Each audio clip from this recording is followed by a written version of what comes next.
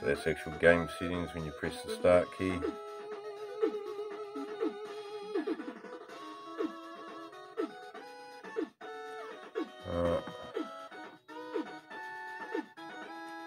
And this is the GameCube settings.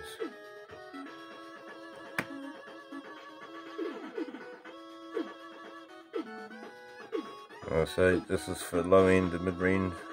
If you've got a low end graphics card or no graphics card at all, you just got the GPU that's inbuilt in your computer. This is a second generation i5 that this is on, but this will make sure everything runs. There are some games you're going to be able to enhance better than what's shown here, and those enhancements that you'll want to use will be that one there, hand eye laser, and turn that up to 2 or 4, and that filter in there, not necessary, but you know, if you've got the oomph. And the other option is you keep them off and you just up that to 720. But at the moment this is just the settings to have, so that way everything runs. Okay, and you can do everything else separately later on. Now that was pressing select in here.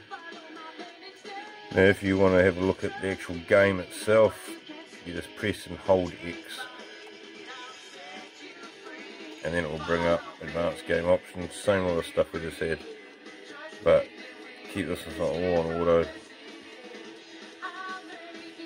unless you think you might better do some enhancements. Say all auto, that's just going to register what you had on that other one from the select screen. Anyway, but there will be some that you'll be able to enhance. This one here looks enhanced enough, so I mean the odds are probably won't be able to enhance very much more, but it's looking pretty bloody clear to me.